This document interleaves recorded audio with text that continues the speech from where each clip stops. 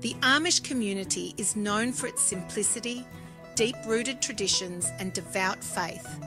While their beliefs and practices are largely grounded in their Anabaptist Christian faith, there are also several superstitions and folk practices that have been passed down through generations. These beliefs offer a fascinating glimpse into the Amish worldview. Here are 10 Amish superstitions that might surprise you. The Himmelsbrief or Heaven Letter. The Himmelsbrief is a letter believed to bring protection and good luck. Some Amish families keep a copy of this letter in their homes, which is said to have divine origins and to protect the household from harm and misfortune. This practice blends folk belief with religious faith, providing a sense of security and spiritual well-being. Pregnancy and birth superstitions. Expectant mothers in the Amish community are surrounded by numerous superstitions. They are advised to avoid funerals to protect the unborn child from evil spirits. Additionally, there is a belief that cutting a baby's hair before their first birthday will bring bad luck, potentially impacting the child's future. After the birth, the placenta is sometimes buried on the family's property. This practice is believed to provide a spiritual connection to the land and ensure the child's well-being. Dreams as portents. Dreams hold significant importance among the Amish, often viewed as messages from the divine or warnings about future events. A particularly vivid or troubling dream might prompt an individual to seek guidance from their spiritual leader or alter their behaviour to avoid the foreseen danger. Protection from witches and evil spirits. Despite their strong Christian faith, some Amish believe in the existence of witches and evil spirits. To protect themselves, they might hang a horseshoe above a door or use specific prayers and rituals to ward off malevolent entities. This blend of faith and folklore is a unique aspect of Amish superstition. Hex signs. While not universally practiced among the Amish, some Pennsylvania Dutch communities, which include Amish and Mennonite groups, use hex signs.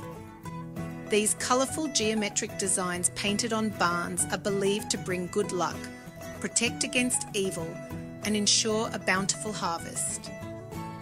They reflect a blend of folklore and practical superstition. Avoiding photos. The Amish avoiding having their photographs taken stems from their interpretation of the Second Commandment, which forbids the making of graven images.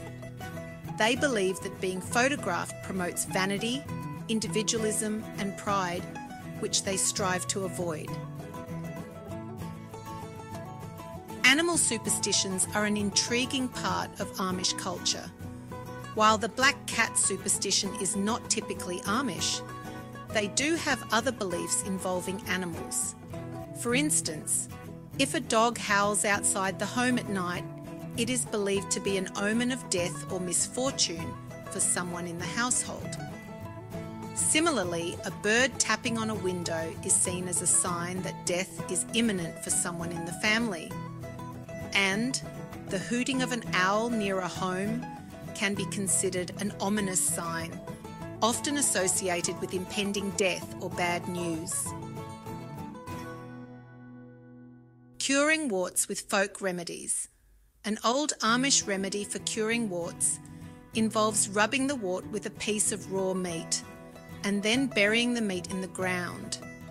As the meat decays, the wart is believed to disappear. This practice highlights the Amish reliance on folk medicine and superstitious belief.